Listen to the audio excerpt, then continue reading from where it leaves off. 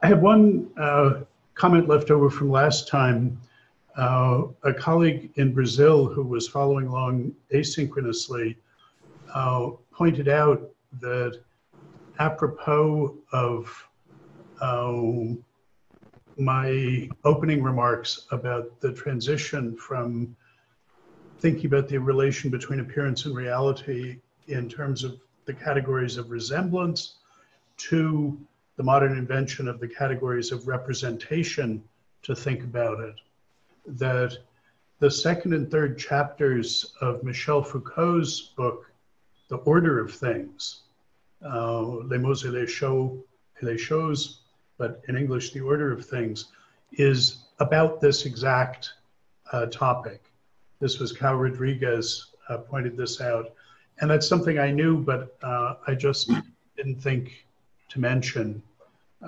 If you don't know Foucault at all, the first three chapters of that book, The Order of Things, is a fabulous introduction to him. And it's absolutely apropos of the way I was introducing the significance of the concept of representation. So also in the handout, you'll find a plan, an outline for today. I see the whole book as radiating out from chapter 4. That's where the core argument is. And that's the way I propose to discuss it. That is, in the first half, I want to talk about Rorty's core argument that's both a reading of recent philosophy of his time, but mostly a philosophical argument. And then I see the rest of the book as coming in concentric circles around that. And some of the farthest out circles, the discussion of the difference between edifying discourses and epistemological discourses in the conclusion, I'm not going to get to talk to about it all. But in the next level out from the discussion, from the core argument, is a series of considerations about the relationship between foundationalism in epistemology and representationalism in semantics. And then at a third level out from that, wrapped around it all, is a meta-philosophical discussion about the role that philosophy ought to aspire to play in the larger culture. So I want to devote the first half of our session to talking about that core argument, and the second half to talking about those other two circles, concentric circles, moving out from it. So I think a good way to begin is to see the historical run-up and context that Rorty places his argument in. Because he has a picture of the history of philosophy since Kant as a Manichaean struggle, a struggle between the darkness and the light, between two ways of doing philosophy that he thinks are the key to understanding 19th century philosophy and its progression, and which he thinks then is just recapitulated in the 20th century.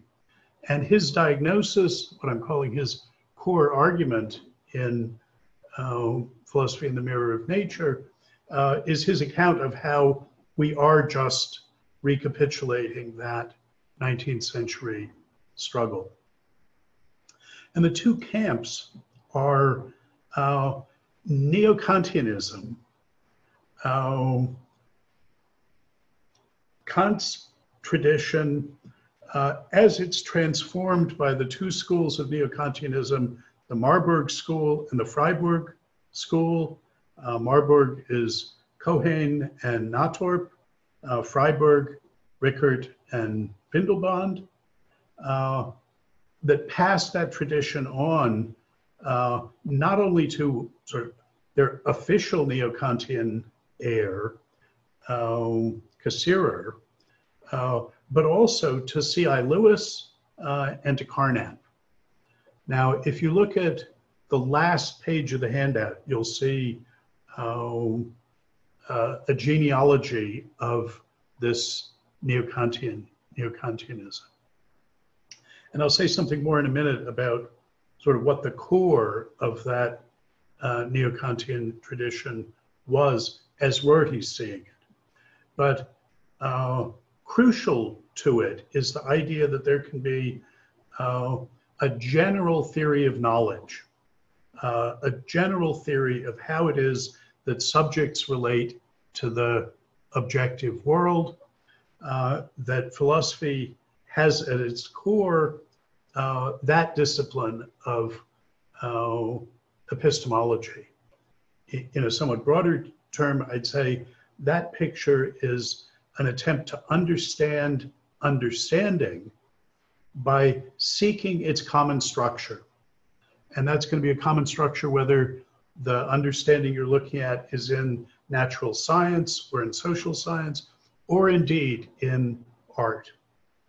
And in Rorty's telling, Hegel took that Kantian picture of philosophy as the queen of the sciences and socialized it, put it in the context of the actual social practices of interacting with things in the world, and historicized it, saw that what for the Kantians was an ahistorical perennial structure of the relation between subjects and objects actually was different in different periods of the culture, and that different philosophical traditions responded to those differences. And that Marx, after Hegel's socializing and historicizing of the study of knowledge, naturalized that picture. So that by the end of the 19th century, Rorty thinks you could see the possibility of bringing philosophy back down to earth as the study of human social practices at particular historical periods, where those practices were understood in a broadly naturalistic way as continuous with the interactions of non-discursive animals with their environments. And that socialized, historicized, naturalized philosophy is then going to take its place alongside the other disciplines as just having a different perspective on these practices, which can be studied equally by natural scientists, biologists, but particularly by social scientists, sociologists, historians, and so on. And the picture of philosophy as sitting above them as the queen of the sciences because of its mastery of forms of knowledge in general, that pretension would be given up. Rorty thought at the end of the 19th century, that prospect for a genuinely post-Kantian philosophy was a live one. And that's what his heroes, the American pragmatists, did.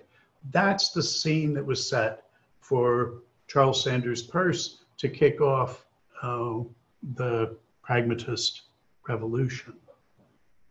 But, Rorty says, it was not to be. Russell and Husserl, each in his own way, invented something for philosophy to be apodictic about again. Invented, each in his own way, a new kind of armchair philosophy that would study knowledge a priori and reinstitute the kind of distinctive authority and privilege of that philosophy, that Kantian and neo-Kantian philosophy had claimed. Husserl, much more directly motivated by Kant. Russell, in no small part by Frege, whose relation to Kant is complicated. It's important to sort it out, but I'm not going to say anything about it. But each one of them invented a new way for philosophy to be thought of as occupying the position that Kant had thought it deserved, as the queen of the sciences, sitting in judgment over the attempts of other departments of at least the high culture to understand things, to know things, in virtue of philosophy's a priori understanding of what that knowledge or understanding could consist in, of what its structure must be for it to be good knowledge or not so good knowledge or not knowledge at all. That was philosophy's job to determine. And Rorty thinks that, and this is the first of his sort of astonishing claims about the 20th century philosophy that he looks at, that analytic philosophy is just the form that neo-Kantianism took in the 20th century. That it's just the pursuit of neo-Kantianism by other means. And his particular heroes, the ones that are the subject of this core chapter 4, Wilfrid Sellars and Willard Van Orman Quine, are pragmatist critics of analytic philosophy and belong in a box with the original pragmatist critics of 19th century neo-Kantianism. So he sees the same dialectic as just played out a century later. In effect, he thinks the 20th century in philosophy was just one long, pointless detour that brought us back to where we could have been at the end of the 19th century if these amazing, admirable philosophical geniuses, Russell and Husserl, had not figured out brilliant new ways to revive the neo-Kantian picture. Now, I said this first interpretive idea of Rorty's, motivating and animating this picture of the history as one of repetition, where really all the 20th century brought in the way of progress was to bring the new technical tools of logic to bear in reviving neo-Kantianism. There was technical progress, but in larger philosophical terms, just the same dialectic was played out. But two astonishing things that Rorty is claiming here is, first, that the tradition downstream from Husserl and the tradition downstream from Russell are not that different. They're just different forms of neo-Kantianism,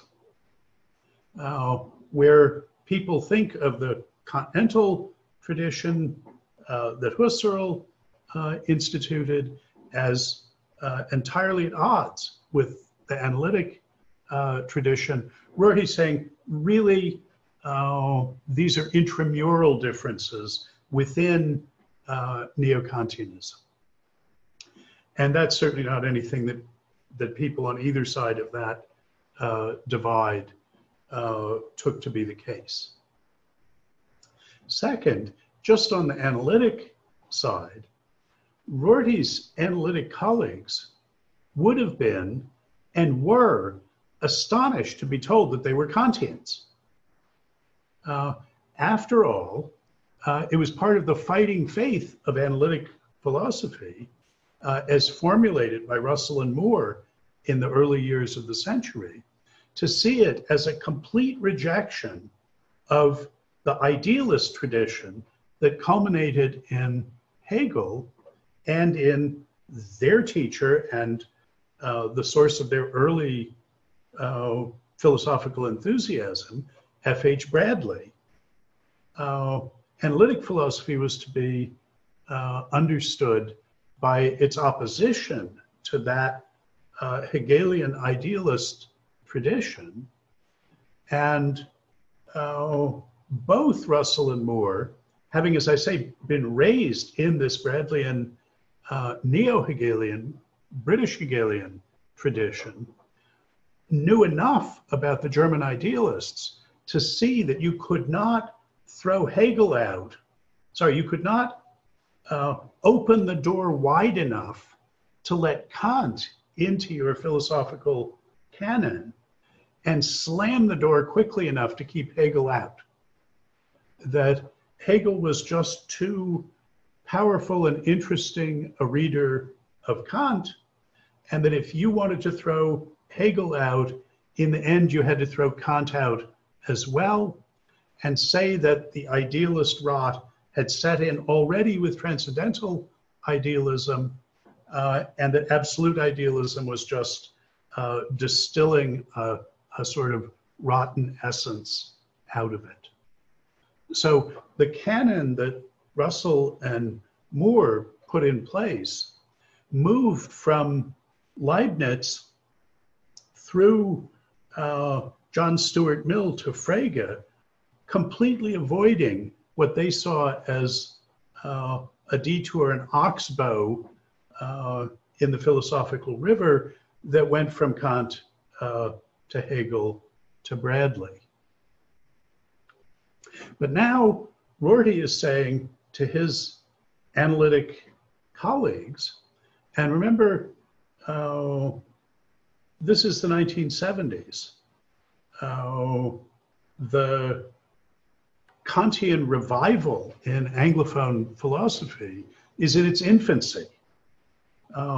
Rawls is only publishing The Theory of Justice in 1970. It's being absorbed in the 70s so that Kant's practical philosophy becomes taken seriously in the Anglophone world in a way that it had not. And Peter Strawson and Jonathan Bennett on the theoretical side only wrote their books in the very late 60s and never really had the effect of reviving interest in Kant theoretically in Anglophone philosophy for a couple more academic generations. So Kant was only read in Anglophone philosophy departments in a historical sort of way. Now, I will say one exception is that the course in the first critique, really in the analytic of the first critique, that C.I. Lewis had taught to everyone who was trained at Harvard in the middle years of the 20th century, that course survived. His students who spread out and taught in all the great philosophy departments in the US continue to teach that Kant course.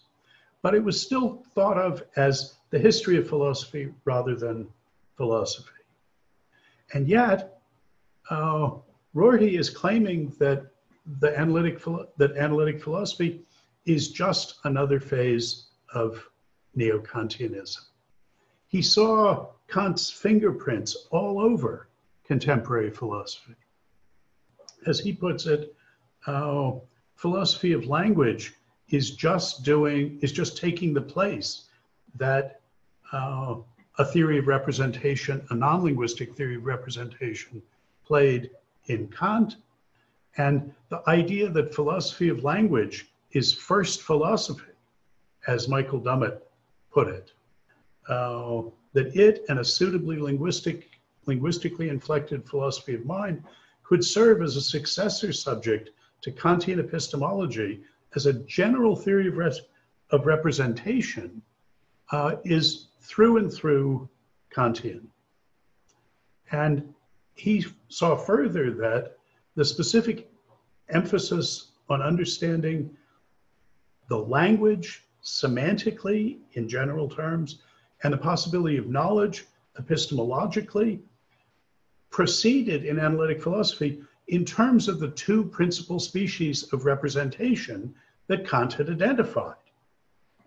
Sense experience on the one hand, and logically elaborated meaning analytic reason relations, relations of implication and incompatibility. That's exactly how how analytic philosophy pursued that Kantian project of a general theory of representation and so of knowledge.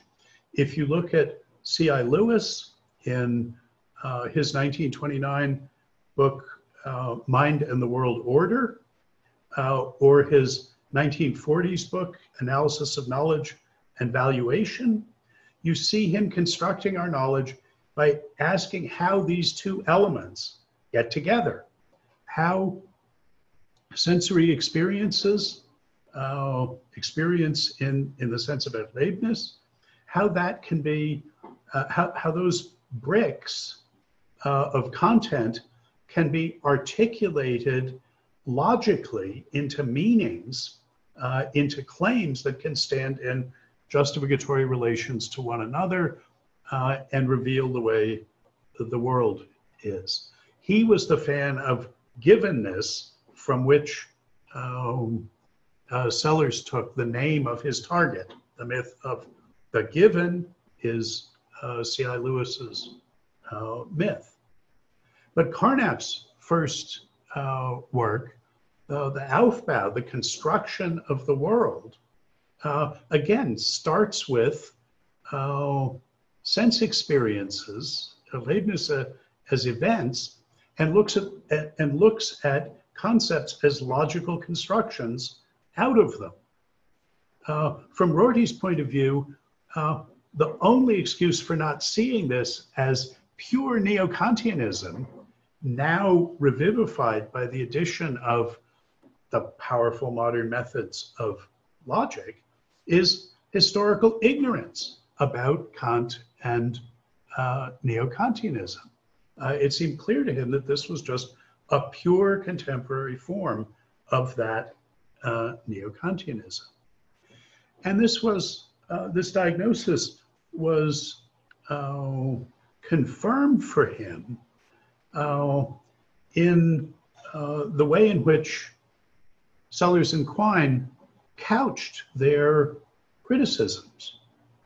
I should point out, and this I think is on the, you might want to look at the penultimate page of that handout that you can get from the website. It's a striking fact that both Sellers and Quine, Rorty's heroes in this section, both Sellers and Quine were taught by C.I. Lewis. C.I. Lewis was their teacher at Harvard, where Quine, of course, did his doctorate. Sellers never wrote his dissertation at Harvard, but was a graduate student. Indeed, he didn't write his dissertation anywhere. He never got a degree. But having failed to write a dissertation at Oxford, Sellers then failed to write a dissertation at Harvard, but he was a C.I. Lewis student there. And Quine, whose other supervisor besides Lewis was officially Whitehead, actually snuck off to consort with Carnap, who was the great influence on him. And in Sellers' case, and lifelong friend, there's a book of their correspondence, Dear Van, Dear Rudolph. And Sellers credits Carnap with having wakened him from his dogmatic slumbers and converted him to what Sellers in his earliest writings called the new way of words, particularly the first 20 years of Sellers' writing, is impressed through and through with Carnapian language, Carnapian questions. So both these great critics that Rorty sees as the pragmatist, as the prophets of the new pragmatist way forward at the end of the 20th century, both of them are explicitly responding to C.I. Lewis and Carnap, who most explicitly have this neo-Kantian project that they're pursuing. Now, C.I. Lewis, who was the student on the one hand of William James, Rorty's favorite pragmatist, and on the other hand of Josiah Royce, who was the most prominent American representative of the Bradleyan neo-Hegelian stream of philosophical thought. C.I. Lewis always thought of himself as synthesizing these two strands, but he did it by going back to Kant. And he did explicitly think of himself as a neo-Kantian, as the neo-Kantian of his generation. Now, though we're not going to read any of Lewis, indeed we're not reading the Quine and the Sellers, or the Carnap, in a different way of doing this. If we were, of course, focused just on this master argument of Rorty's in Philosophy in the Mirror of Nature, we would drive back into these, but so much being so little time. But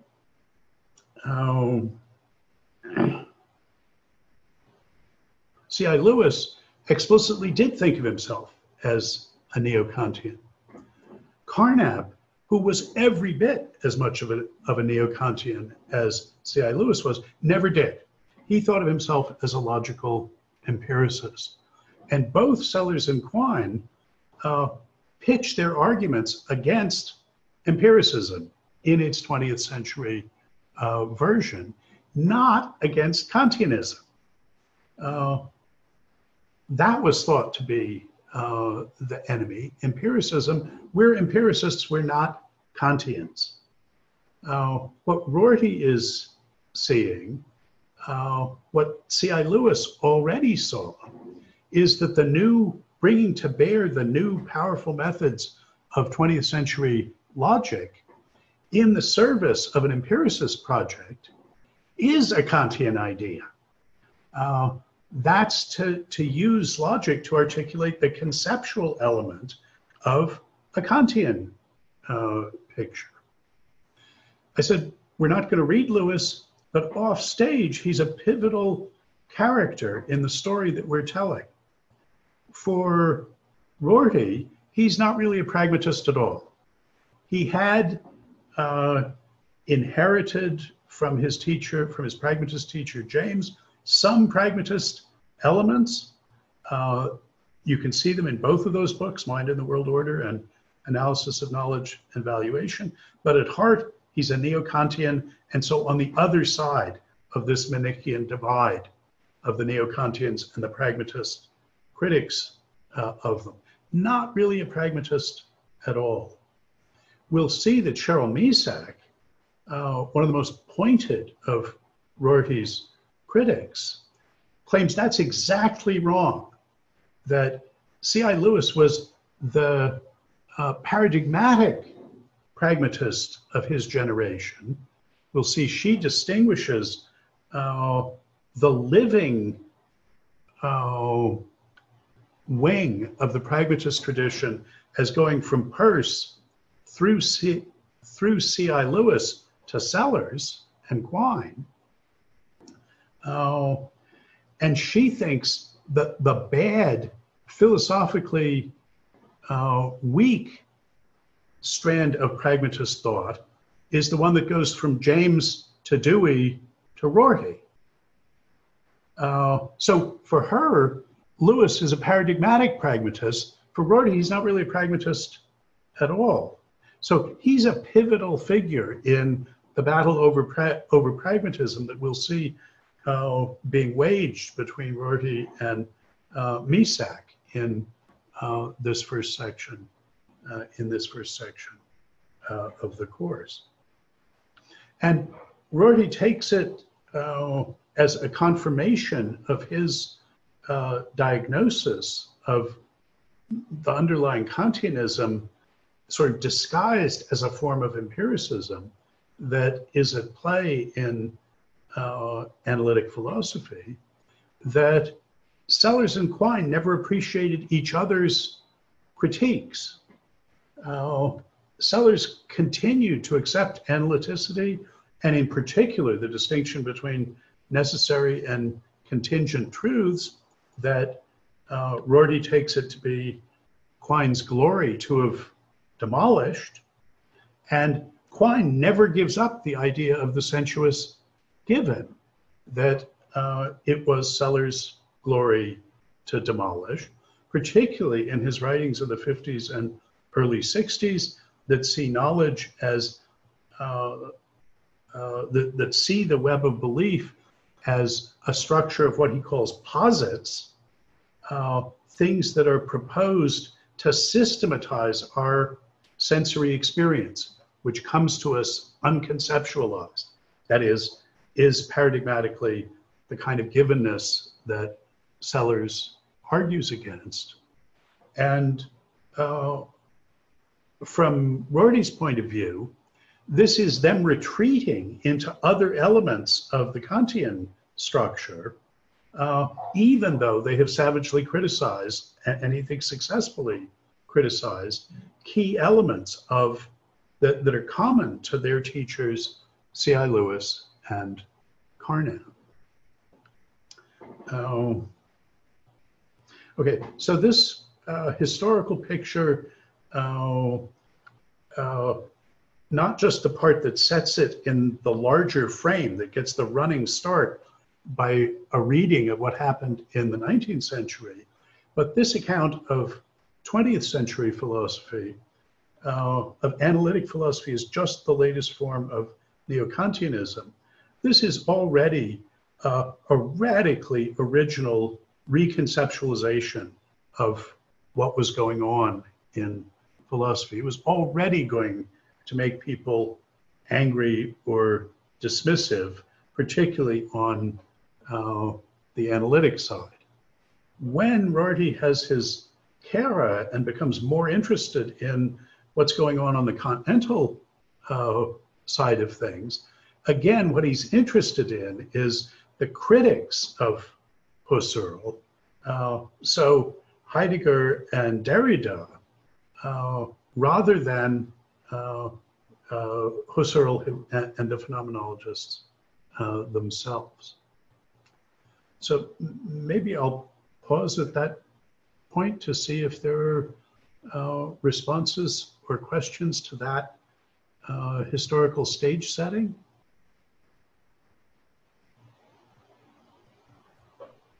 Hi, Bob. Yeah, Tom. I have a question about something you said somewhat earlier on, saying how, Rorty's critique was going to,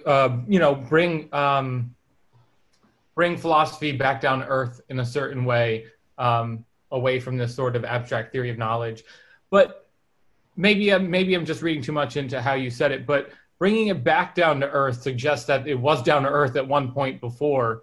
Who would be the sort of figures Rorty would have seen, or you would have seen, as having had it back down to earth? Because the way he frames this is, since Plato, there's been this urge to do epistemology in the way that he's criticizing. So what would be the alternative historically? Hegel, the American pragmatists, and particularly Dewey's naturalized Hegel, he thinks. Okay. So he thinks of Dewey as having corrected, this is Rorty now, I would not endorse this characterization of Hegel. he sees Hegel as having had a failure of anti-metaphysical nerve that Dewey corrected on his behalf. It's of the essence of McDowell's reading of Hegel that his anti-metaphysical nerve did not at all fail. But yeah, that's the way he would be thinking about it. Okay, thanks. Okay, let me say something now about the core argument that the philosophical argument now, as opposed to the historical sort of stage setting and framing of it. Again, it involves two really radically innovative philosophical ideas and a new relation between them too. And this, more than anything else, is what I want to make sure we sort of all see the structure of. Rorty sees something crucially in common between the two kinds of representation that Kant had distinguished, his intuitions and concepts, which, remember, it was Kant's innovation in Kant's own telling of the story to see that what was necessary to make Descartes' innovation, what for Kant is the invention of the concept of representation, work. Kant saw that we needed to distinguish these two different kinds of representation and see them as making fundamentally different kinds of contribution to our knowledge, playing fundamentally different kinds of functional roles in our experience and cognition, and that the common mistake of the empiricists and the rationalists was to try and make do with one kind of representation and see the sensuous and the conceptual as ends of a continuum. For the empiricists, the sort of clear end of the continuum is the sensuous, and they need some notion of abstraction, of leaving things out to get simulacra of the conceptual, and the rationalists doing it the other way around, starting with the reason relations that articulate concepts and trying to understand the sensual as confused versions of those. Kant's innovation is to say, no, these are completely different. They play different roles. You've got to have both of them. The first piece of Rorty's core argument here, the first insight is, he says, there's something they have in common, these two. They play a common epistemological role. And this is not an idea that Kant had. Now I want to say what that common role is in just a minute, but let me leave down a marker for the second innovative idea. The second innovative idea was he saw Seller's critique of the first kind of representation of the role that experience was taken to play in epistemology, and Quine's critique of the role that concepts and their analytic meaning relations that they underwrite are taken to play. He saw those as having a common core. Sellers and Quine didn't. Nobody else saw those two critiques as two applications of one line of thought, a broadly pragmatist line of thought. In retrospect, this is something like obvious, and we see Misak in a full generation younger than Rorty, sort of takes it as so obvious as to be essential to her account of how analytic philosophy, pragmatism, analytic philosophy, as far from being the latest form of neo-Kantianism, is just the latest form of pragmatism. And Sellers and Quine are poster children for this view. But Rorty has these two ideas, these two assimilations that he sees.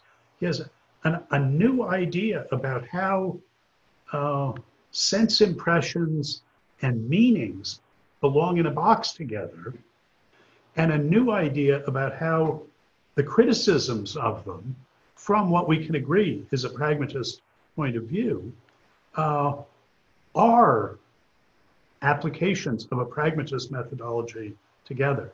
Neither of those were ideas that anybody else had. And Rorty brings them together.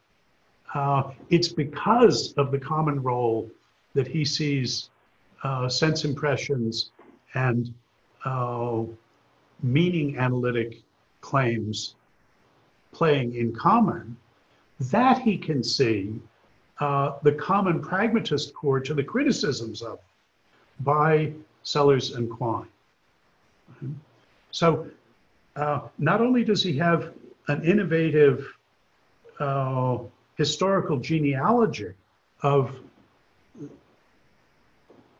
the contemporary philosophical situation, placing it in the framework of a reading of the 19th century as well as a reading of the 20th century.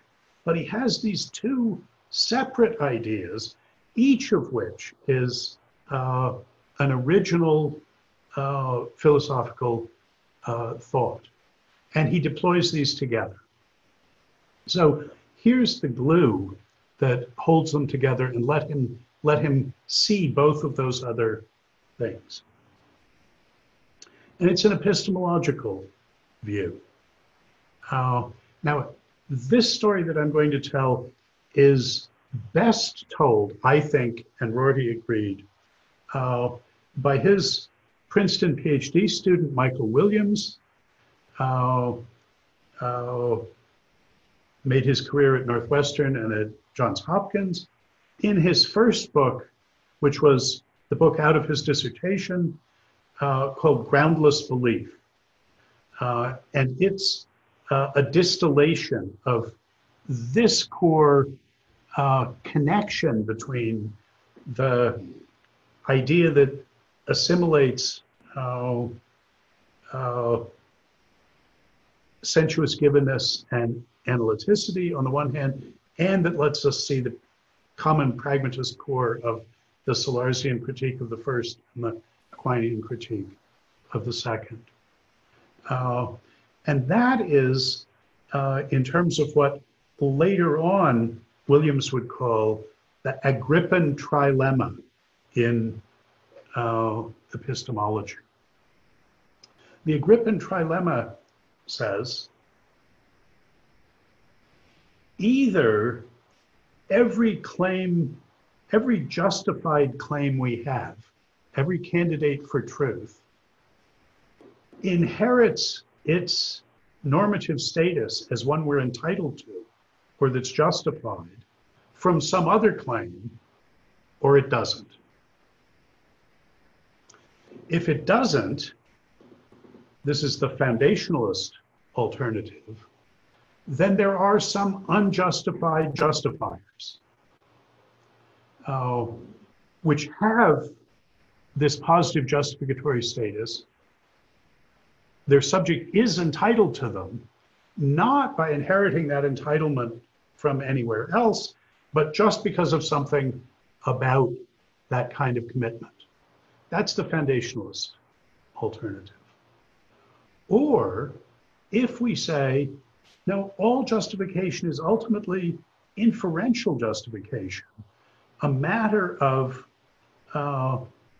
entitlement flowing from premises to conclusions, then we get the other two elements of the trilemma.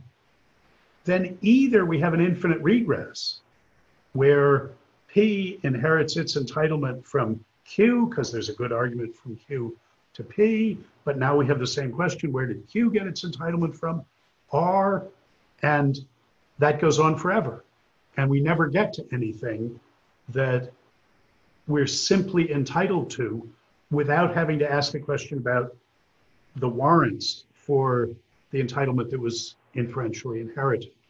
That's an infinite regress, a kind of skepticism. Is there really entitlement in that case? Or when you ask about this regress, ask after the entitlement of the premises from which you inferentially inherited the entitlement of the conclusion, you go round in a circle. You come back to some claim that already appeared higher in this story. Well, coherentists about justification try and make this work. Again, there's a threat of skepticism. Maybe the whole thing, this whole system just swings free of what it's supposed to be representing or about. So it looks as though you've got to choose between some variety of skepticism, or at least some view that leaves you open to structural skeptical challenges, or you have to be a foundationalist and say that there are unjustified justifiers. Now, I can't resist saying that when we look back on this Agrippan trilemma, which the Stoics, Agrippa, had raised, but which was really only a big deal in 20th century epistemology. When we look back on it today, what stands out after the lessons that Rorty extracted from us, for us, from Quine and Sellers, we're struck by the assumption that the meaning of these claims is an input to this structure. They all mean what they mean, independently of which of these three alternatives about justification we take. And it's precisely that independence and antecedent intelligibility of the contents of these claims before we've asked about the reason relations they stand into one another epistemologically. It's precisely that assumption that we need to reject in order to get beyond the Agrippan trilemma. But that's a lesson for the, for later on in our story. Specifically, I think this comes home when you think about the coherentist approach to justification, which if you look at an old-fashioned, by which I mean 25-year-old epistemology book, you'll see, oh, Larry Bonjour, say, is a coherentist about justification. That's one of the main schools, foundationalism we can have. Coherentism always was about meaning, not about justification. It never worked very well, thought of as a view about justification that didn't come with a theory of meaning with it. That's just a side remark. Here's what Rorty saw. If, because of the threat of skepticism, you're going to be a foundationalist in epistemology and say you're going to be a foundationalist in epistemology, there's actually two kinds of regresses that you're worried about. Two kinds of unjustified justifiers that you need. The one Agrippa talks about, and that looms large in the Agrippan trilemma, is the regress on premises. Okay, you claim P is justified. Give me a reason for that. Okay, I'll give you Q. That's a premise from which you can derive it. Well, but what about the reasons for Q? Derive that from R. You need regress stoppers on the side of premises. And pretty much everybody's candidate for those is the sensuous given. Experiences, perceptual experiences, perceptual judgments, something that creatures that are wired up and trained the way we are just find ourselves with. Commitments that we undertake non-inferentially, not as the result of a process of inference, but just by exercising our reliable differential responsive dispositions. So Rorty says a crucial feature of Kantian intuitions, of that kind of representation, the sense impressions, is that they can play the functional role in foundationalist epistemology of being regress stoppers on the side of premises. But, he says, there's another kind of regress, because we can ask about the justification not only of the premises of the justifying inference, but also of the inferential move, of the connection between premises and conclusions. You say P, and I say Y, and you say Q, and I say, well, why should I think that Q implies P? What's your justification for that inference, for that relation of implication? Why should I think that that's entitlement preserving? And here, Rorty says, this is where you invoke analytic claims. You say, oh, that's true in virtue of the meanings of the terms involved. There's a meaning analytic connection between the premises and the conclusions. So if you actually grasp the meanings of these things, I can show you how to derive, using meaning alone and logical constructions out of these meanings, I can show how to derive the conclusion from the premises. And this, each in his own way, is what C.I. Lewis did and what Carnap did in the Aufbau, to underwrite the reason relations that are invoked as justificatory in our epistemology, to underwrite those by appealing to meaning analytic claims and maybe some logical glue to put those together. So Rorty says, to bring off your foundationalist epistemology, you need two kinds of regress stoppers. You need regress, something playing the functional role in your foundationalist epistemology of a regress stopper on the side of premises, and something to play the functional role in your foundationalist epistemology of a regress stopper on the side of the reason relations, the implications and incompatibilities. And for that, you need what he now coins the phrase privileged representations of exactly the two kinds of representation, that Kant distinguished. You need sense impressions, the sensuous given, in order to be a regress stopper on the side of premises, and you need meanings, immediately grasped meanings, authoritative analytic connections as regress stoppers on the side of implications.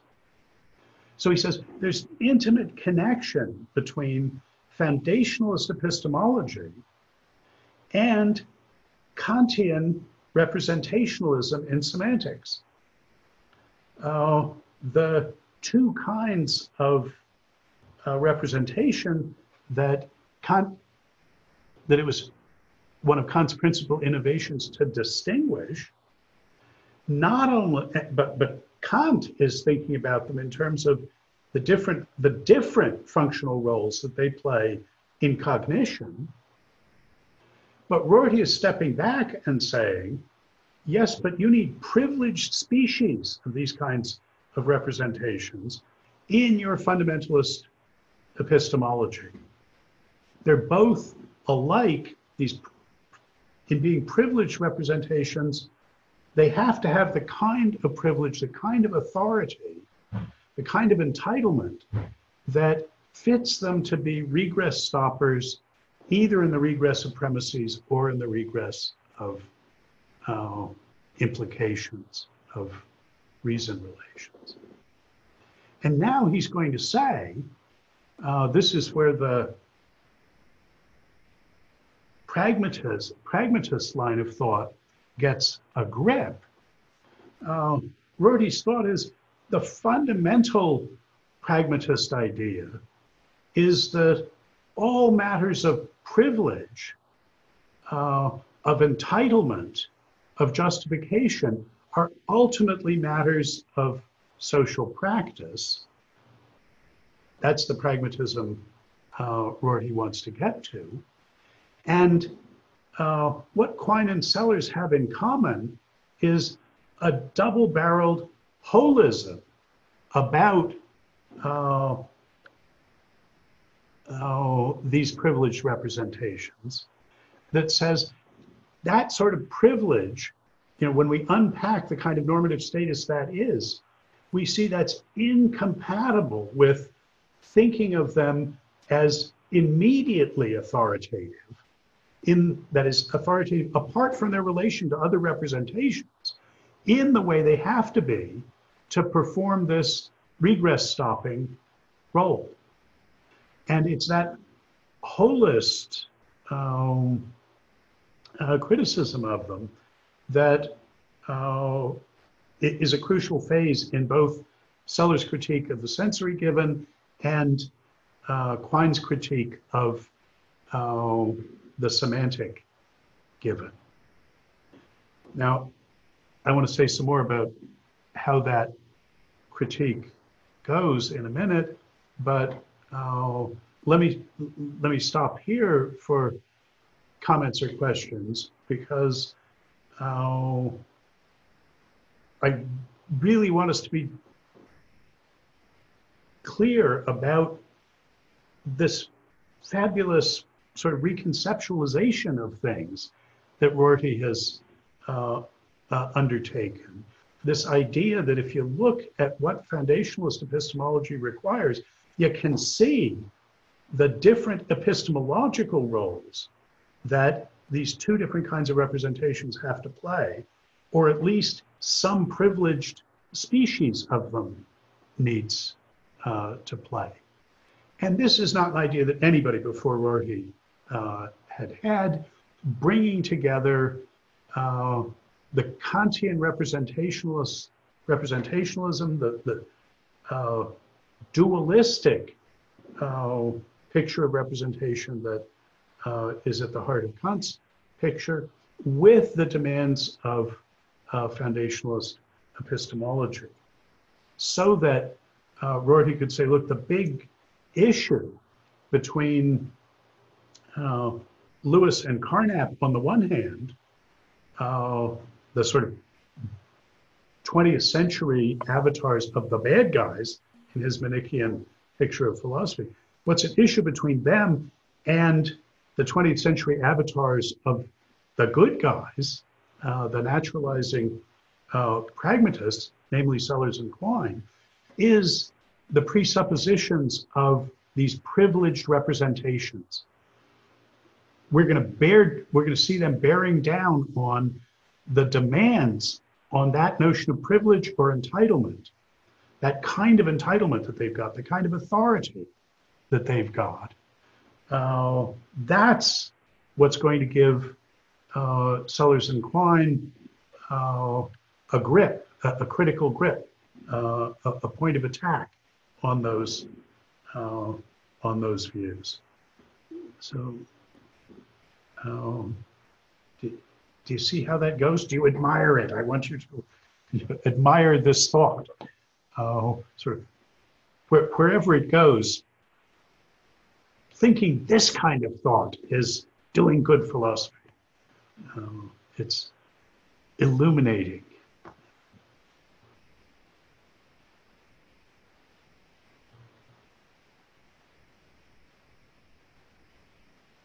I have a question. Yep.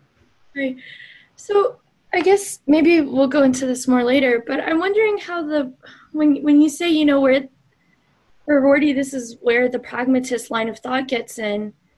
I mean, it being rooted in social practice, like what is the nature of that? Like how compatible is that with what he's trying to say if you're kind of taking on this view that that's sensory or something? I don't know. Does that make sense? It's like Yeah. Well, I mean, I think that's exactly sort of the next question. So suppose he's right that we should see, we should see what's common to C.I. Lewis and to Carnan as them invoking two Kantian flavors of privileged representation.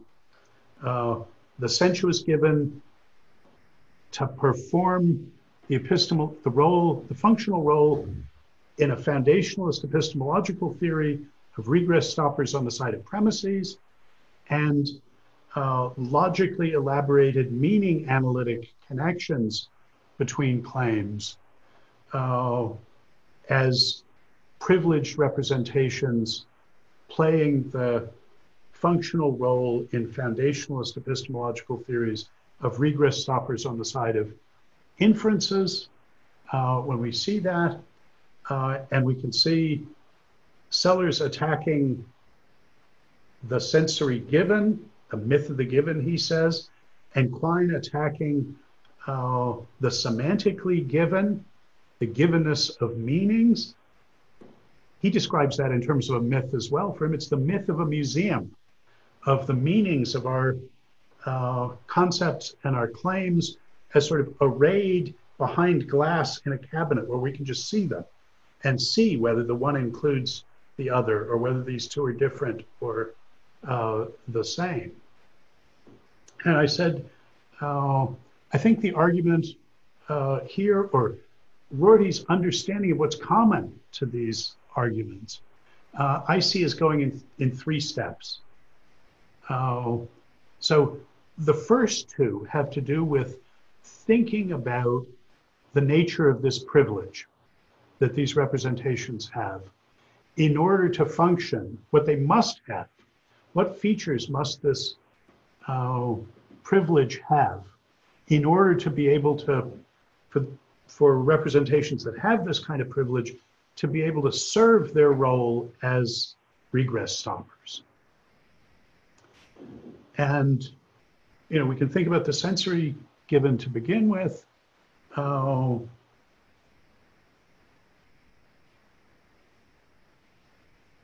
They have to be immediately authoritative. They have to have an immediate authority that is then heritable inferentially by other things. They're the unjustified justifiers. They've got to have this epistemic authority. And to be regress stoppers, they have to have that independently of any other epistemic commitments that their subject has. Why? Well, because if the authority of this sense experience depends on some other commitment, it can't play the role of a regress stopper. Because we can always ask, well, what about the credentials of this other claim that the credentials of this supposed regress stopper depends on? Whatever authority the regress stopper on the side of premises has, it has to have independently of the authority of any other commitments that you make. So it's got to be intelligible atomistically as something that something could have independently of its relations to other commitments that you've undertaken. And similarly, on the side of regress stoppers on the side of inferences, again, when we ask, well, what's the justification of the move from Q to P? And you say, well, you can see that that's good because of your immediate grasp of the meaning connection between them, your immediate grasp of the meaning. Well, the authority of that meaning connection can't depend on other commitments that you've got. Otherwise, it's not stopping the regress. It's still leaving open another step where we ask, well, what's the justification for those things on which it depends? Now, I described this, I used the phrase a little bit earlier, that there was a double-barreled holism being invoked by the critics. And that's corresponding to these two dimensions of immediacy that having the kind of privilege that's required to play the functional role of a regress stopper requires. And one is, it's got to have the content that it has independently of the contents of other things. That's a kind of semantic holism. But most importantly, and this is the second sort of holistic barrel, its content and the authority that it's got has got to be independent of any other epistemic commitments, any other beliefs that you've got. If it isn't independent, if the semantic content that it's got, that you're grasping, the sensory experience or the meaning, if grasp of that, or its being what it is, depends on the authority of some other epistemic commitment you've got, then it's not properly a regress stopper, because there's room to ask after that authority, and it's not stop the regress. So there's a kind of holism that says you can't assume, the atomism that's required of the authority says the semantics of this has got to be independent of the epistemology. Quine puts this as saying, well, the language has to be independent of your theory, meaning has to be independent of collateral beliefs. If it isn't, it can't serve this regress stopping purpose. And similarly, for bits of the sensuous given, they need to be independent of what other bits of the sensuous given you've got access to, if they're to perform this regress stopping role. But most important, they've got to be independent of your other beliefs or what else you know to be the case, because insofar as they're dependent on that, they don't stop the regress. We can always ask about the credentials of that collateral commitment that they're dependent on. Now, that's the argument that we see most clearly in the form of a holism that says you can't separate the semantics from the epistemology. You can't say, look, we can get straight about all these meanings and our knowledge of them before we ask about what our commitments about how things are in the world. The way Quine argues this is he says the meaning has to at least determine the inferential role, what follows from a claim, what's evidence for it and against it. Why? Well, if we're going to use these meaning analytic claims as regress stoppers on the side of inferences, they've got to settle the goodness of inferences. But Quine says, and he calls this, now we're talking about two dogmas of empiricism, where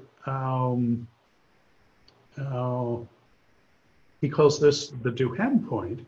What follows from a given claim depends on what collateral commitments you're allowed to bring in functioning as auxiliary hypotheses, as further premises in extracting the consequences. Some things will follow from it against the background of one set of collateral hypotheses, and something else will follow from it, not that, if you have another set of collateral hypotheses. So inferential role is not independent of your collateral commitments, so meaning isn't. So you can't fix your language in advance of asking which of these sentences you hold true. That is what your theory is, because your theory is the source of the collateral commitments that will determine the inferential role. And on the Salarzian side, he's saying for a sensory experience to be able to play an evidential role, for it to serve as a premise from which you can infer or as evidence for or justification of some other claim, it has to be conceptually articulated.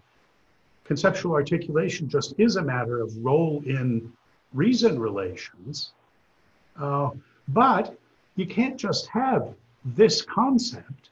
Because concepts are roles in reason relations, you have to have a whole battery of concepts in order to have one. So, and to get that whole battery of concepts, you have to have actually been using them in making judgments and saying, oh, this thing is red and this one is not red. You have to have already committed yourself to a whole lot of risky claims involving these empirical concepts in order to count as grasping any of them.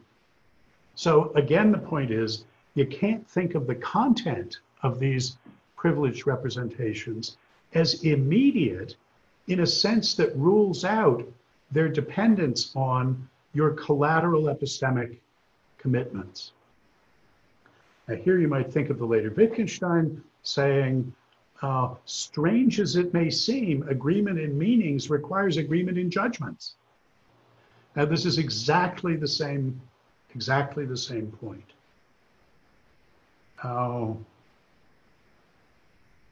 So that's what I mean by a double-barreled holism that Quine and Sellers are arguing for. It's a holism at the level of semantics. It's saying the meaning of one of these privileged representations is not independent of the meanings of the others. And at a meta level, it's saying, and neither is the semantics independent of your epistemic commitments. You've got to think of the whole that involves actually committing yourselves to some claims as a necessary condition of meaning read by read, or if then by if then. And Rorty sees, I would say, that in order to argue for that claim about the inseparability of semantics and epistemology, both Quine and Sellers ask, well, what do you have to do in order to count as grasping this content? What do you have to be able to do? Let's look at the practices of applying these concepts or of having these experiences. That is, you look to the theory of the use of these expressions, to the pragmatics, in order to argue that the semantics and the epistemology can't be separated this way. Now, this question of whether you can separate the semantics from the epistemology, other people than Rorty came to see this. So when Jerry Fodor looked at what he objected to most about the most prominent philosophers of his generation, Quine, Davidson, Dummett, he wasn't thinking about Sellers and Rorty. He says, they run together semantics and epistemology. They think that the process of committing yourself to some claims is relevant to the question, to some representations, is relevant to the question of what the content of the representation is. He says, that's the great bad, capital letters, the great bad of contemporary philosophy is running together semantics and epistemology, running together a theory of meaning with a theory of understanding, which he's thinking of as of what grasp of meaning is. And now he's thinking specifically of Davidson, who will certainly claim that we can only understand meaning in terms of the process of interpreting, of attributing that meaning. But Dummett also says the notions of understanding and of meaning are two sides of one coin. Meaning is what you can understand. And we should look at what would count as understanding something in order to understand the meaning. Rorty saw this 20 years before Fodor came to this diagnosis. And Fodor saw it as his personal task in philosophy to drive a wedge between these and to argue for the possibility of independently pursuing semantics. So I've now described the two pieces of Rorty's argument and the relation between them. So remember, this is diagnosing a common functional role that representations of the two Kantian kinds share. They both play the functional role in foundationalist epistemological theories of regress stoppers. And that's an assimilation that people had not made before. And he sees also something common to Sellers' criticism of sensuous givenness and Quine's critique of semantic givenness. Both of them, without putting it this way, have looked carefully at the kind of privilege, the constraints on the authority and the immediacy of the authority, right? So we could say that the privilege of those privileged representations is they have to be authoritative and they have to have that authority immediately, not by relation to or inheritance from something else. And he sees both Quine and Sellers as interrogating that notion of privilege, that notion of the immediacy of their epistemic authority, and saying, well, it involves it must not be epistemically derivative from anything else, and it can't be semantically dependent on any other epistemic commitments. And it's that last claim that Quine and Sellers reject. They say there isn't any epistemic authority that's immediate in that sense. So he's assimilated those two arguments.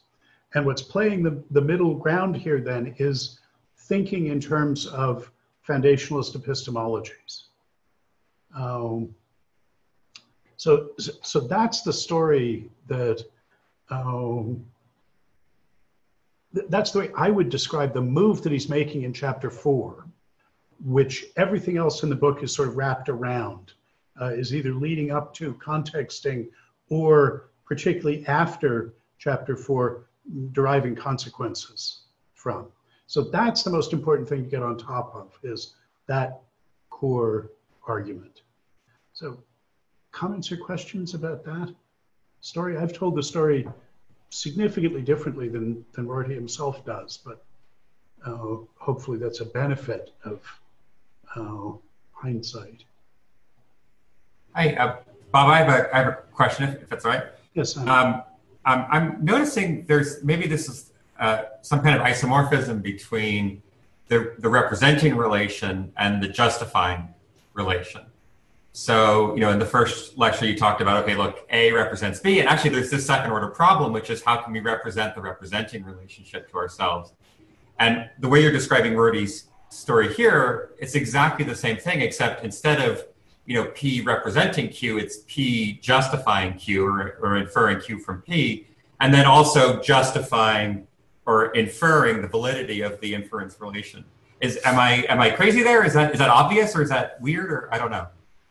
No, it's not obvious. It's true, and it's not transparent what the relationship between those is. That is, if we step back just a little from this argument and say, well, what does Rorty want from this argument? I think it's a dynamite argument against foundationalism in epistemology. He sees that the critiques of Sellers and Klein together demolish sort of both halves of the neo-Kantian strategy for giving knowledge a foundation. But how many foundationalists are there anymore in epistemology? That battle actually was won, I think. There still are foundationalists in semantics, and I would say the most notorious, well, I shouldn't say notorious, the most prominent contemporary foundationalists in semantics are people like Frank Jackson and David Chalmers, using the apparatus of two-dimensional modal logic in the service of a foundationalist semantics. But that's another story. Rorty's target is officially not foundationalism in epistemology, but representationalism in semantics. And he wants to use this attack on foundationalism in epistemology as a way to attack representationalism in semantics. But at least as I've told the story so far, it's not so clear what the relationship between those is. I mean, he sees how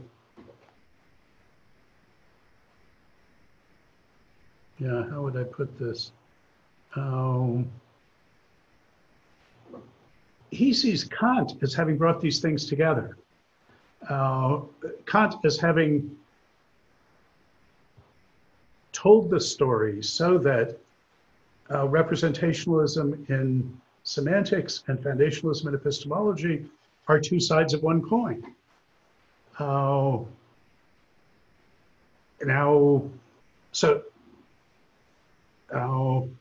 From Rorty's point of view, that's all part of the great bad Kantian tradition that the pragmatists are supposed to get us past. And it's certainly true that Kant, these are all Kantian raw materials, but Kant himself was not interested in, it's true to say he wasn't interested in epistemology, not in classic Cartesian epistemology, which was a response to the threat of epistemological skepticism. Because Kant saw that the way that epistemological question was framed had semantic presuppositions about the representational purport of our thoughts, and that the real threat was semantic skepticism, skepticism addressed to the intelligibility of the very idea of representation. And he thought that if we could get clear about what his term is the objectivity of our thought, that is, it's being directed at an object, its representational purport. He thought if we could get clear about that, that we would solve epistemological skepticism along the way. It would be a trivial consequence of getting clear about representational purport, that we wouldn't have to worry about the possibility of our being radically and globally out of touch, our representing's out of touch with what's represented. I mean, the place in the first critique where he draws this consequence, the refutation of idealism, it's only a few pages long. At that point, he says, you know, this is a trivial consequence that we can draw here. As a result, it doesn't seem right to think of him as a foundationalist epistemologist, as somebody who was concerned to reply to the Agrippin trilemma. It's something that some neo-Kantians, in particular Carnap and Lewis, were concerned about. It was a big concern in 20th century epistemology. And at least in that regard, Rorty seems right. Well, if we'd just taken the pragmatist line seriously that we had at the end of the 19th century, we wouldn't have worried about this ultimately silly question. And so we fought our way back to there. But is it true that Kant welded foundationalism and representationalism together so thoroughly that we can't prize them apart now? As I say, to a first approximation, there aren't any foundationalist epistemologists anymore. Well, there basically aren't any epistemologists that worry about this dialectical setting anymore. In the same way that, and I'd say it's of a piece with, there not really being any empiricists anymore. Of the two great programs of analytic philosophy, empiricism and naturalism, with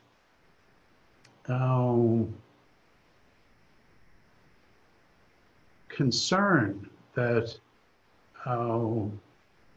Enlightenment empiricists had not gotten, you know, they were all naturalists, but they hadn't really gotten those together. Empiricist strictures on modality collided with thinking of science as the measure of all things with that kind of naturalism. In Carnap's Vienna Circle, there was an empiricist wing led by Schlick and a naturalist wing led by Neurath, and they differed over what you do when those collide, for instance, on the issue of the reality of laws of nature, the intelligibility of the idea of laws of nature.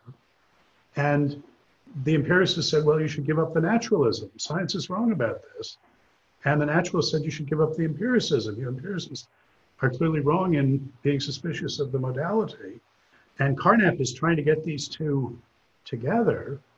And my sociological sense of the current situation in philosophy is the empiricists gave up the ghost. Empiricism was this foundationalist project that was epitomized in the Aufbau and in C.I. Lewis, and people gave up on that.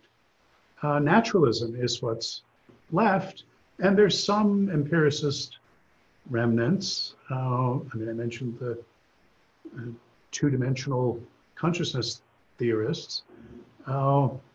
how Fodor himself wanted to revive classical empiricism, but by and large, that's a dead issue. Rorty is happy enough for us to use the concept of representation in our causal stories about subpersonal cognitive mechanisms. He has no problem with cognitive scientists postulating internal representations as part of our causal story. I mean, if you read chapter 3, and if you're thinking back on the introduction to PMN, he says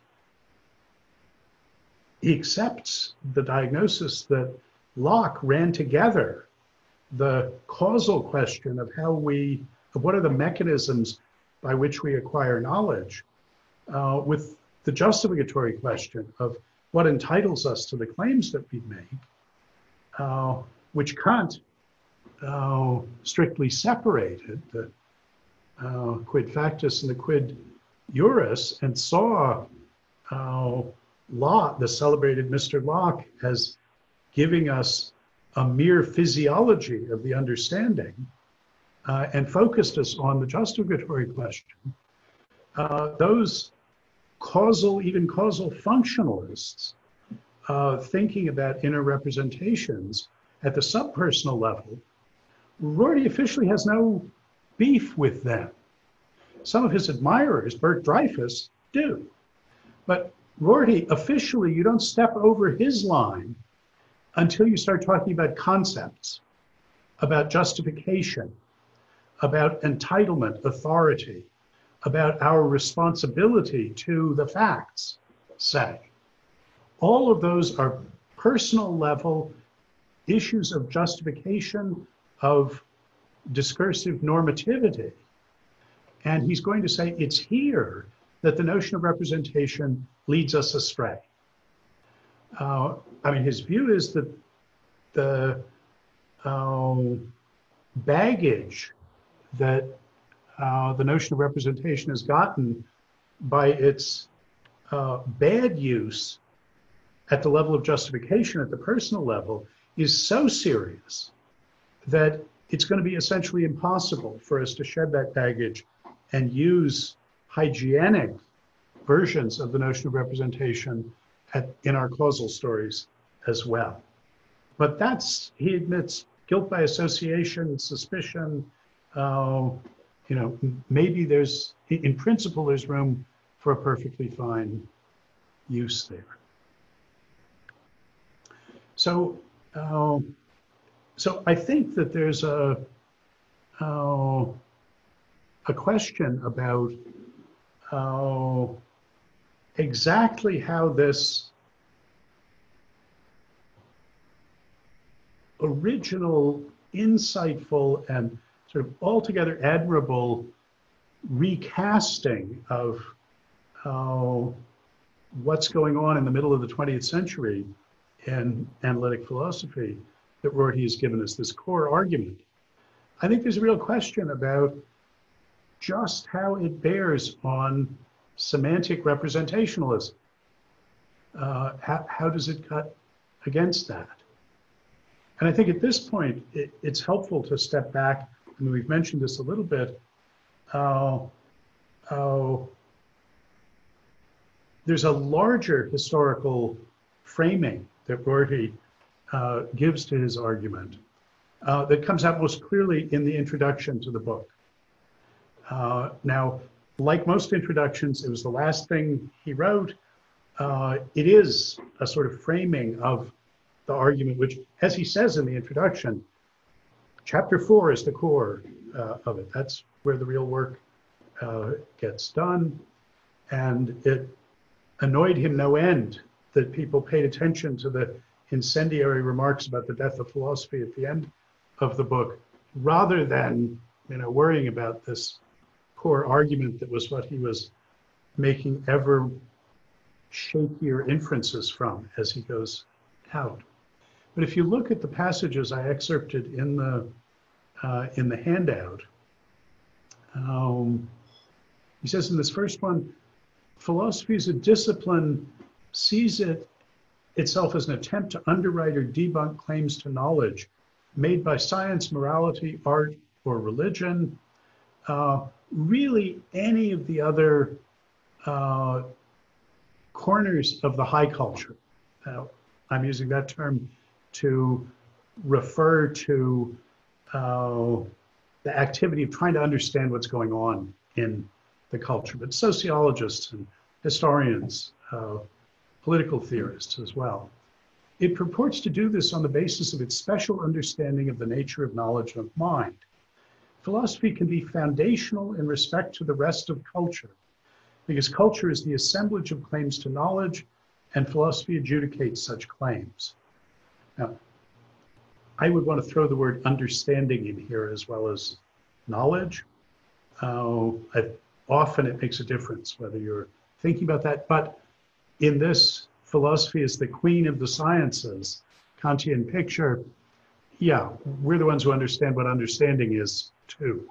So they're all applying concepts, and that's what we have a distinctive kind of authority over, according to this conception. It can do so because it understands the foundations of knowledge, and it finds these foundations in a study of the activity of representation, which makes knowledge or understanding possible. Philosophy's central concern is to be a general theory of representation. Well, he objects to that because, he's saying, he objects to that being used to justify an Orwellian, implausible and objectionable kind of disciplinary authority on the part of philosophy with respect to the rest of the high culture. And his complaint about Russell's innovations and Husserl's innovations in the early years of the 20th century as having been retrograde, as setting us back in our larger philosophical understanding. What's behind that for him is they gave us a new story we could tell, justifying this Kantian story. And what he wants is, a little bit down in the passages, to assert the possibility of a post-Kantian culture, one in which there is no all-encompassing discipline which legitimizes or grounds the others, or deserves to sit in judgment on the epistemic credentials of their claims or of their procedures. That's what he most fundamentally objects to. And it's for that reason that he sees Russell and Husserl as retrograde. And in fact, Kant is just the most recent bad guy. For Rorty, Plato is really the bad guy here. This is a Nietzschean reading. He's saying this is the great conceit of philosophy that Plato gives us. And that's something we should have gotten over already in the modern period, when the Platonic versions became no longer defensible. But Descartes, in his way, and Kant distilling the Cartesian revolution to its real essence, gave us a distinctively modern form, a distinctively modern because distinctively representational form of this. Philosophy as the study of representation and as having a priori access to the notion of representation. We're not the empirical study of it. Here, that least Kantian of works, the Tractatus, is absolutely in service of this modern Kantian version of the Queen of the Sciences picture here, because it's an a priori theory of representation, of the nature of all representation. It's why philosophy is not one of the natural sciences. I forget which decimal number that is in the Tractatus, but that's the only sentence that appears verbatim in both the Tractatus and the Investigations. Philosophy is not one of the natural sciences. That identity of commitment obscures the revolution in Wittgenstein's own thought, in his reasons for thinking that. He had a Queen of the Sciences sort of thought in the Tractatus. Those people are, those natural scientists are engaged in describing, in picturing things, and we're the ones who understand what doing that is. In the Investigations is a completely different justification, account of what we're doing and justification of it. But on this account, well, there's good reason if you reject this great philosophical conceit, the Plato-Kant conceit for philosophy. If you reject that, there's good reason to reject foundationalism. And it's true that the distinctively Kantian form of that depended on representationalism, but it seems like you would need an argument that representation inevitably, in semantics, representationalism in semantics, taking representation to be the central concept in semantics, inevitably leads to foundationalism and to Platonic and Kantian overreaching, disciplinary overreaching for philosophy. And so far we haven't seen that argument. Now, Rorty later on gives an argument like that doesn't go through foundationalism. I think he gives two arguments like that later on. One with his sort of middle period pure pragmatism, and then, which I think both of them are really interesting.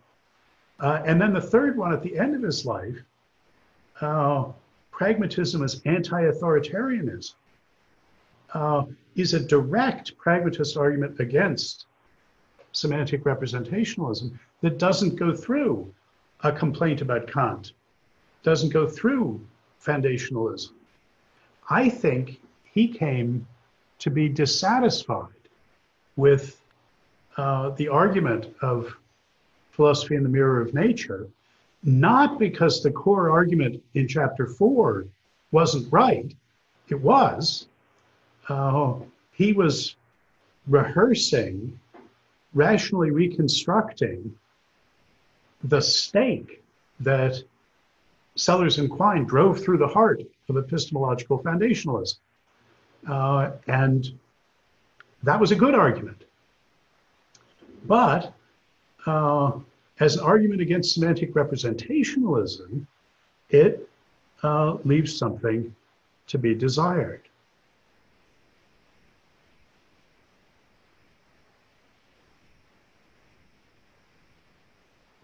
I mean, I think one of the questions about the relation between epistemological foundationalism and semantic inferentialism that remains here is about what sort of explanatory priority there might be between them. Do we have to just tell one story that is semantics and epistemology at the same time? So for instance, I mean, that's the thing that the kind of holism at the higher level, the second parallel of the Quine-Sellers holism that Fodor thought was the great bad of contemporary philosophy, this is the sort of argument I had years ago with Alvin Goldman that you can see some echoes of in the literature when he was championing reliabilism in epistemology. So reliabilism in epistemology saying, well, we know that besides being true belief, there has to be a third condition on knowledge. Traditionally, that's been the justification condition. We're now putting aside Gettier worries about the need for a fourth condition. We're talking about a third necessary condition. The reliabilist says what's really needed is some way of distinguishing accidentally true beliefs from ones that really are knowledge. And justification is one way of doing that, but really having the belief be the output or product of a generally reliable belief forming process is sufficient. So we can do without the notion of justification in epistemology. Epistemology is not the study of evidence, for instance. It's not the study of rationally updating your beliefs, as Bayesians would have it. It's just the study of reliable belief forming mechanisms, of which having reasons for your beliefs is one, but not necessarily a privileged one among them. And though I have issues about how the reliabilism works, this is the barn facade examples from chapter 2 or 3 of Articulating Reasons. When Goldman and I were arguing about this, I said, look, the big issue, as far as I'm concerned, is the semantic issue. The content of the beliefs is articulated for me by the justificatory relations they stand in, by the reason relations of implication and incompatibility that they stand in to others, not by these dispositional issues of the forming of believings that relates the acts of believing, but the believables have to stand in these reason relations to one another to have the conceptual contents they do. So even if what the epistemologist cares about is reliable belief forming mechanisms, you're still going to need justification, to worry about justification in order to get content into your picture, the content of these believables. And Goldman said, I've spent my entire career as an epistemologist dividing the labor here and assuming that I didn't need to think about the nature of content. I could take conceptual contents propositions for granted and just worry about when they were knowledge. And now you're telling me I can't do that. Well, right, that is the claim. Now, we could think about orders of explanation. Roughly the order of explanation of making it explicit says, start with the reason relations of implication and incompatibility and understand representational semantic relations in terms of those. The tradition from Descartes to Kant goes in the other direction, starts with representations and understands reason relations in terms of them. Well, honorable exception for my rationalist and idealist friends. The pragmatism that we'll see Rorty espousing says, you got to do these all together.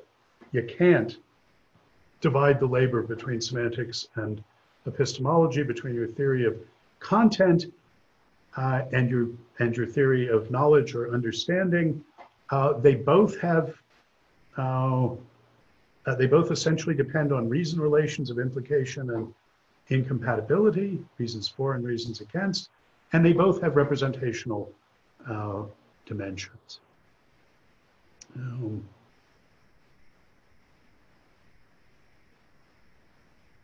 Yeah. Okay, let me pause there for a comments or questions?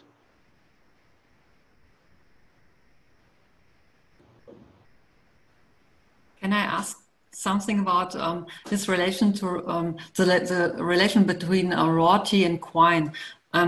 Rorty is concentrating upon Quine's criticism of analyticity, but Quine is also, and Quine is arguing against reductionism into dogmas, and he's also a holist, yeah. But he's also an empiricist, I guess, and a physicalist. And can he be an empiricist without being a representationalist? Yeah. So, you know, as I reread chapter 4 to tell this story, I realized just how unsatisfactory I found Rorty's discussion of Quine there, because he spends really very little time rehearsing the argument he cares about from two dogmas. And the vast bulk of the discussion of Quine, which is really the second half of chapter 4, is trying to separate the good Quine from the bad Quine, from the physicalist, naturalist, reductionist Quine, and from the Quine of posits, who still is, doing something like the Aufbau in trying to semantically trying to ground our knowledge, analyze our knowledge into constructions out of bits of sensory experience. And I think, Rorty shouldn't have bothered with that. It didn't earn its way sort of in the book. Having been a graduate student in Princeton in the years he was writing it, I understand why we spent all of our time worrying about how different bits of Quine fit together. And if he was going to say anything about it, his colleagues sort of would oblige this, but it actually was irrelevant. Quine is incoherent, deeply incoherent on these points, I think. He never got his empiricist side and his naturalist side together, the two sides of the two wings of the Vienna Circle that Carnap tried to keep from flying off in separate directions. Quine never got those together. He never got together his holism at the level of meaning with his rejection of that entire level for serious semantic work, which he says has to be done in terms of reference, that is, in terms of representation. He took the holism that he comes to at the end of Two Dogmas, which is what Rorty likes, and says, oh, this is the good pragmatist stuff.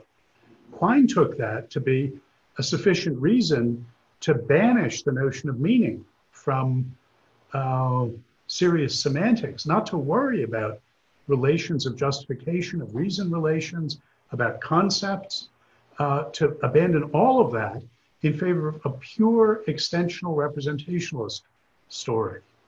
And that's what he pushed. And that ideology, reference not meaning, Vergehen Bedeutung not Sinn, that was the ideology that his student Davidson officially took over from him. Everything has to be done in extensional, first order representational terms. But Davidson, by the second half of his career, has rediscovered and rearticulated the importance of the reason relations. He overcomes this Quinean ideology. From both of their points of view, I think Quine is just a mess. He's got a whole lot of interesting ideas that he was never able to pull together coherently. And Rorty tries sort of heroically here to explain away why we don't need to hold Quine's indeterminacy of translation argument against the Quine of Two Dogmas of Empiricism, for instance, the Quine of Word and Object and of ontological relativity. For our purposes here, I'd say, don't worry about anything else Quine says outside of Two Dogmas. That's, if I were Rorty's editor, given chapter 4, I would have just said, I'm only going to talk about the Two Dogmas of Empiricism. I'll talk about the author of that rather than Quine.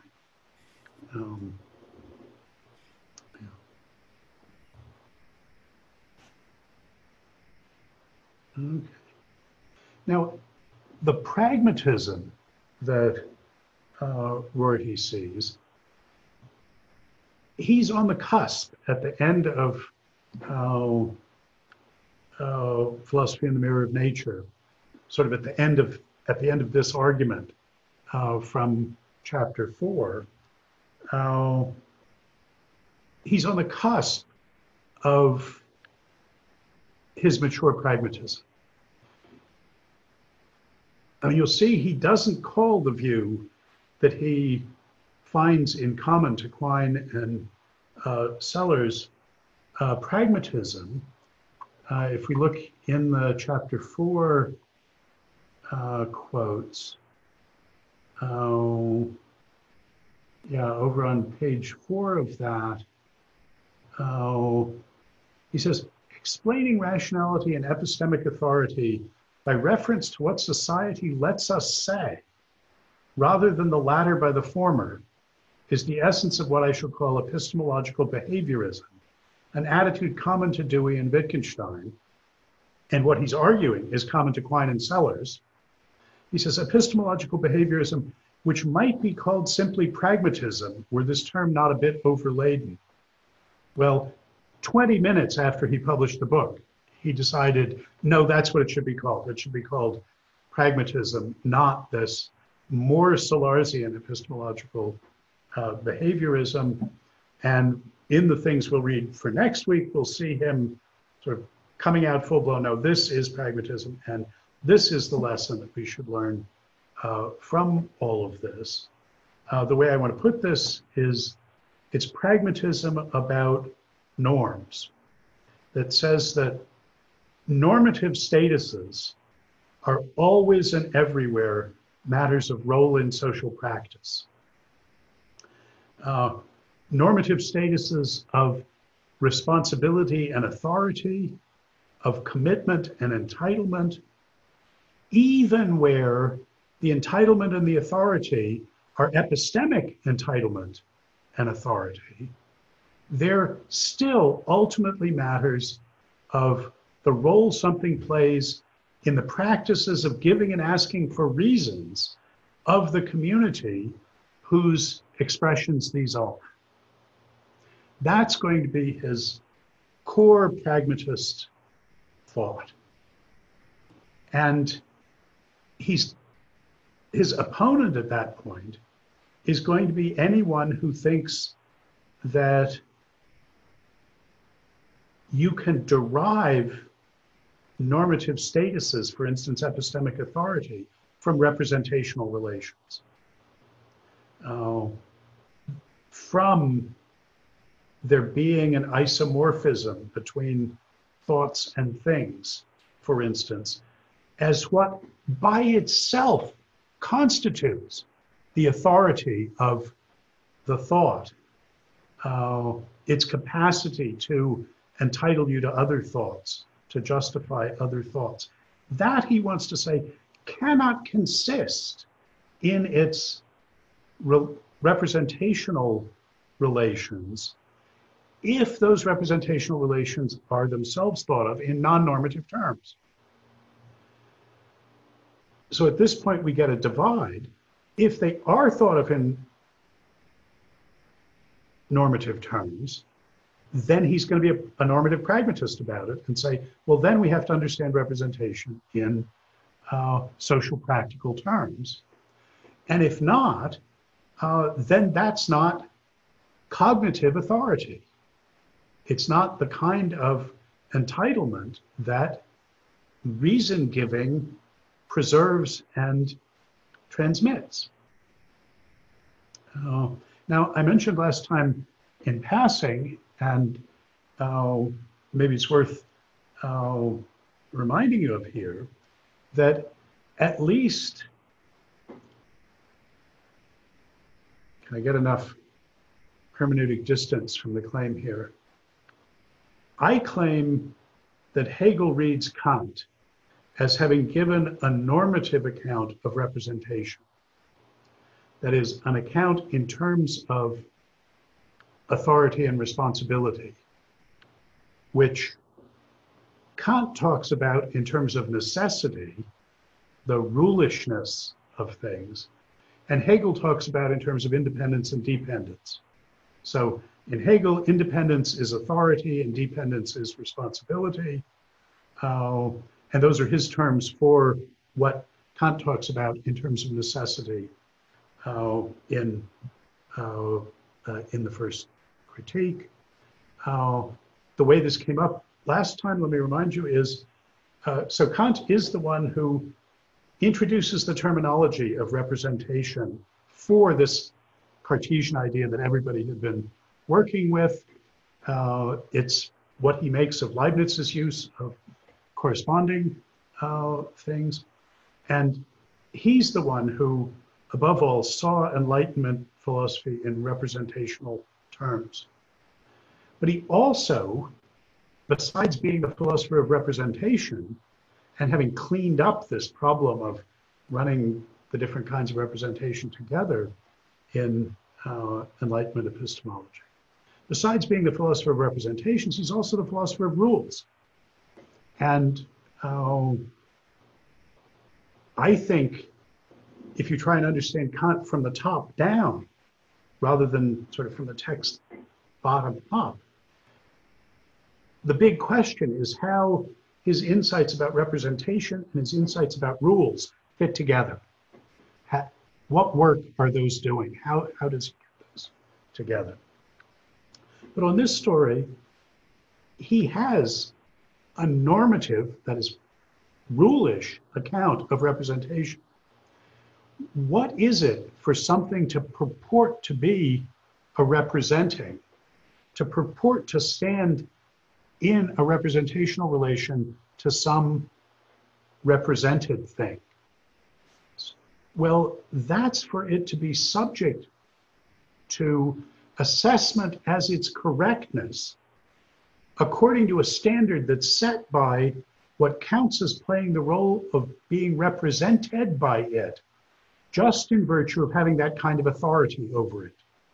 That is, the authority that consists in the represented setting the standard of correctness for assessments of the representing, just insofar as it's a representing of that represented. So to be a representing is to be responsible for your correctness to the represented, which is exercising authority over you, just insofar as you are a representing of it, that is, acknowledge your responsibility to it, where that authority and responsibility are cashed out in terms of serving as the normative standard of correctness of a distinctive kind of assessment, normative assessment of the representing. That's the picture. Hegel's going to talk about that in terms of the independence of the represented relative to the representing, the authority of the one, the responsibility of the other. Insofar as that's the way you should think about representational relations, in those normative terms, Rorty's pragmatism about norms is going to come in and say, well, then you have to think about the role in social practices of taking or treating one thing to be a representing of another in terms of our practices of assessing representational correctness. And the question then is going to be, what's the relation between those practices and the practices of assessing the goodness of implications or exclusion? That is, the reason relations that articulate concepts. That's the task that I pursue in making it explicit, in sort of within that pragmatist compass. But if you think of representational relations in non-normative terms, then Rorty's going to say, well, then you can do that if that helps you in doing neurophysiology and thinking about what the frog's eye tells the frog's brain, then more power to you. Go wild representationally in your account of causal mechanisms, but don't think that that has any cognitive significance, any significance for knowledge, for the application of concepts, for the contents of belief. That's at most a necessary condition, because cognition is a matter of cognitive authority, of committing yourself a normative status, being entitled to that commitment, of authorizing other people to be committed, to inherit your entitlement. All of that is a matter of normative statuses at the personal level. Always and everywhere, normative statuses are social statuses, matters of the functional role something's playing in a set of social discursive practices. That's the pragmatist credo. What is right out, and what the arguments of Sellers and Quine in what I'm calling the core argument of chapter 4 and so of Philosophy in the Mirror of Nature show is, don't run those two stories together. Don't think that you can tell a causal representationalist story about sufficient conditions for having sufficient conditions now, not necessary, sufficient conditions for having epistemic authority, for being a privileged representation in the sense of privilege that epistemology cares about, having an entitlement and authority that's heritable via reason relations by other representations. That's running together the order, the causal order of mechanisms of knowledge with the justificatory order. It's not making the Kantian distinction. It's making the confusion that is the Lockean confusion that he diagnoses in the first half of chapter 3. Okay, well, that's the pragmatism we're going to see next time. There's sort of even more too much reading for next time, I appreciate. Let me say, I did a better job for next week in getting them in the right order. So if you can only read one, read the first one, two, read the first two. Try and read the first three anyway. After that, more background stuff. This time I screwed up. Chapter 3 should have been after chapter 4. Really, the introduction in chapter 4 were the readings that mattered this time. Let me mention, if you didn't get to the Cooklick article in the supplementary reading, really only the first half of it matters much, but it is a very savvy,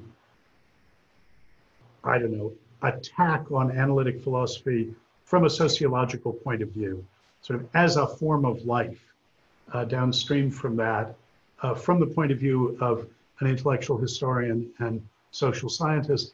If you're ever in any degree alienated from the social practices of professionalized philosophy, I know you aren't, but if you ever feel that way at all, the first half of that Cooklick essay will give you a lot of ammunition and sort of words to articulate your frustration with. So let me recommend it in those regards. As for the other, this is Rorty in full stride. The essays you're reading now, he's being much less careful, much more hand-wavy than he is being in this book.